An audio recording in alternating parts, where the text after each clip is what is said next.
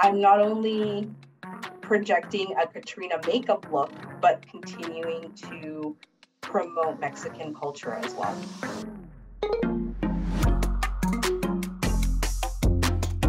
I just get in front of the mirror and get started. I like to explore different techniques, different products, different colors altogether. And I also like sharing that with my kids because my son loves to see my creative process. My daughter wants to paint her face.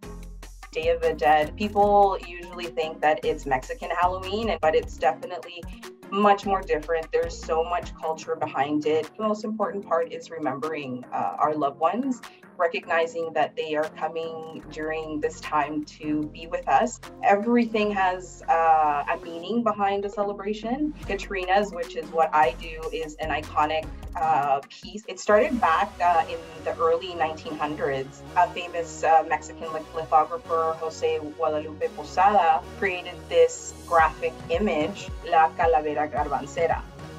That's when the Catrina first emerged. He also said a famous quote saying, "In the end, we're all skeletons." So basically, it doesn't matter if you're rich or poor. In the end, we're all going to the same place. And then after that, Diego Rivera, he was a muralist in the 1930s, 1940s. He then paints the Catrina in full body. Diego Rivera decides to put her in one of his most famous murals that is currently in Mexico City, and he calls her La Catrina, which is basically a critique of the posh of the times.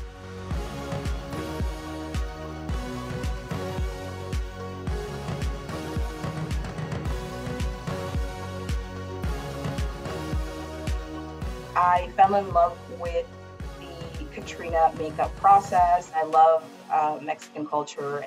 It was part of me to continue promoting it in some way.